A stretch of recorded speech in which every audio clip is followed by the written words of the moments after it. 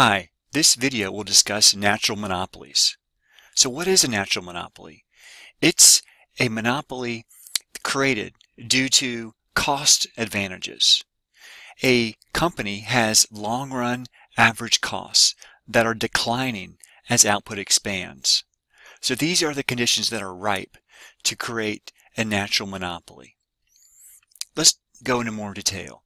So a firm has a cost advantage over other firms. It's conditions where you would see a natural monopoly or a single firm emerging. Also, the government can create a monopoly, but this video is going to focus on this first bullet point about cost advantages for a firm.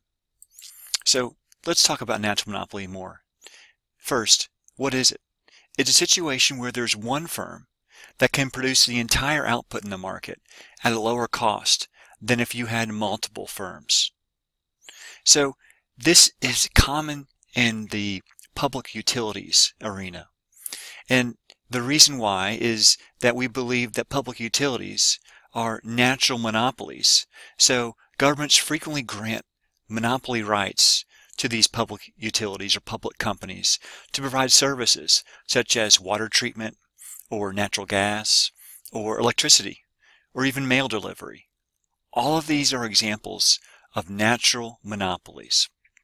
So in our area, Greenville Utilities is a natural monopoly because they are the only provider of electricity in the city of Greenville.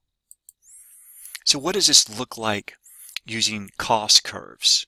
So one example of a natural monopoly would be a situation where you have average cost that as you expand output continue to decline, approaching the marginal cost of production.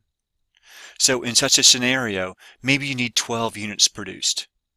Well, if you had a single firm, they could do so at an average cost of 15.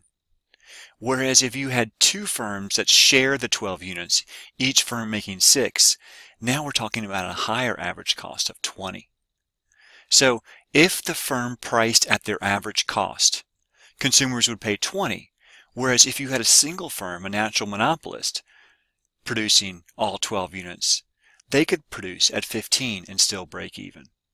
So this is why the government creates or carves out markets and allows natural monopoly to occur, declining average cost. It's also worth pointing out that the government also needs to regulate these businesses to make sure they don't take advantage of their market power, take advantage of their ability to raise the price above average cost in order to make a profit. So that's our discussion on natural monopoly.